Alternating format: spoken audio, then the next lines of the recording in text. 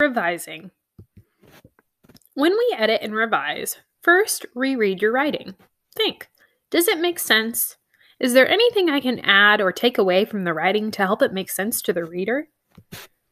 Below is an introduction to the narrative.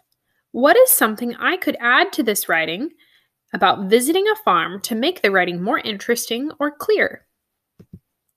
A boy from the city went to visit a farm.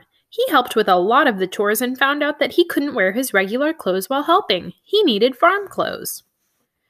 Think, what are some things that we could add, some details that would make it more vivid, make it stand out and create a picture in the reader's mind? And what's something that we could clarify for the reader so they're not left wondering questions about the story?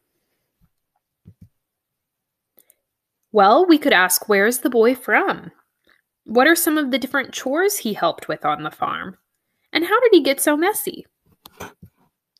See how much more interesting the story is with the details included? Let's read this new version with more details. A boy named Robert from Oklahoma City went to visit a big farm in Kansas. He helped with a lot of the chores on the farm, like milking cows, feeding pigs, and collecting chicken eggs. Robert quickly found out that he couldn't wear his regular clothes while helping in the garden with the animals. He needed special farm clothes. Already, we know so much more about Robert, where he's from, and his experiences on the farm. Think of the different ways that you could add more detail to your story so that it is more interesting and more clear for the reader. Next, look at another part of the essay. What can be taken away? Is there anything out of place or confusing? Robert loved to help milk the cows and make cheese with the farmer's wife. Robert's favorite snack was potato chips. First, Robert would milk the cows. Then he would begin the process of heating the cheese. Then, he continues by adding bacteria and rennet. The cows had very soft noses. Well, it's a little silly to have a part about potato chips. That's not relevant to the story. We don't need to know that at all. Do you see anything else that is a little out of place?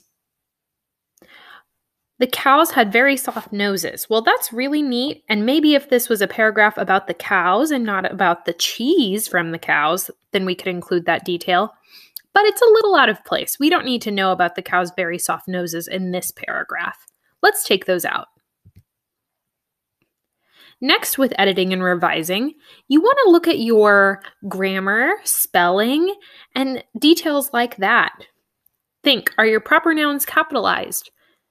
And are the first words in each sentence capitalized? Are the main words in the titles and articles capitalized? Are quotation marks used to signal a person's exact words? Is correct punctuation used at the end of each sentence? Are commas correctly used within the sentences? Do pronouns agree with the subject? That means you don't say she were or he were. Are words spelled correctly? Are there complete sentences with a period at the end, a subject, and a verb? Using your writing notebook, today we're going to use our editing checklist and we're going to add vivid details and take away anything that doesn't need to be in your writing that might be confusing the reader. Let's start that now.